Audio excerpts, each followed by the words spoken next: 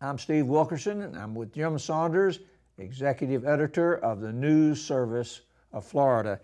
Jim, the State Teachers Union, the FEA, and the Florida School Board Association filed jointly a lawsuit challenging the corporate credit tax scholarship program, which has become very popular with students and their parents who are from lower economic income status families, because it provides them an opportunity to go to alternatives to public schools.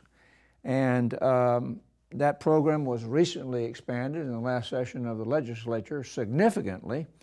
And I guess one question I have for you is the program's been around for at least 10 years, maybe a little longer in my memory. Why challenge it now? Why not earlier? Well, the teachers union, and there's several groups that are involved in this lawsuit, but they are saying that the program has expanded so much over the years that it's sort of reached a critical mass, I guess, and that's what led to the challenge at this point. There are somewhere in the neighborhood of, I think it's like 67,000 kids in this program at this point. That's a lot. It's incrementally grown over the years. Like you said, there was another expansion approved during this legislative session. It was a pretty controversial issue, and basically they expanded eligibility. So the union, which is, the union has been fighting vouchers for since at least 1998, because that's when Jeb Bush got elected, and that was an issue during that race.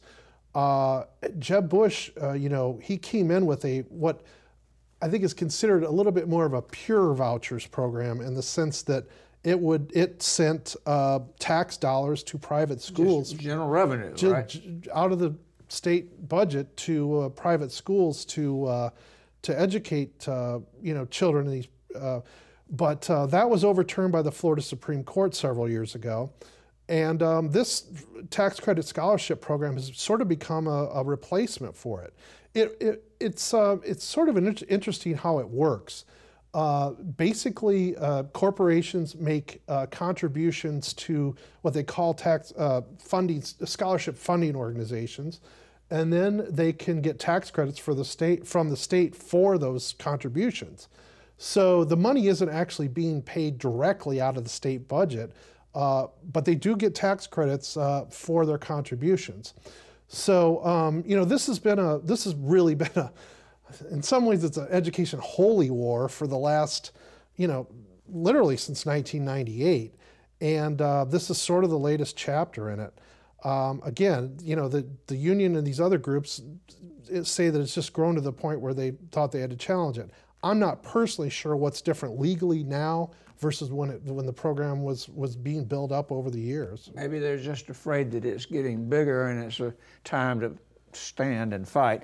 What are the grounds of the suit? They're using a primary argument is what they used to defeat Governor Bush's original voucher program, which is there's a provision in the state constitution that talks about a paramount duty of the state to adequately provide for a system of free public schools. That's my, my interpretation of it. But the Supreme Court struck down, Governor Bush's original program on that basis, that basically violated this responsibility to provide for free public schools as opposed to sending money to private schools.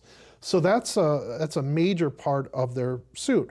They're also raising issues about whether it's constitutional to send money to religious schools.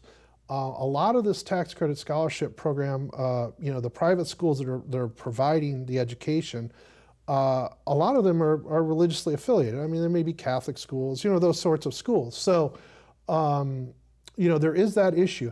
That issue was never really resolved in the challenge to Governor Bush's original voucher program. So it's a little bit out there. The Supreme Court never got to it because they said that, it was unconstitutional for this other reason.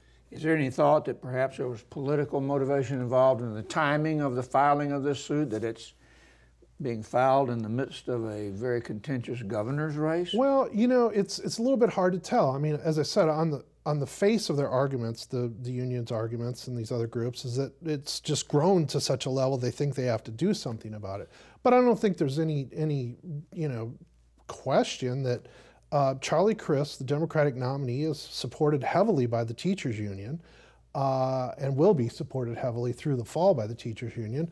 And Governor Scott is more in line with the other side of this issue, the pro voucher, school choice side of things. He has been since he's been in office. He signed the bill that expanded it this year.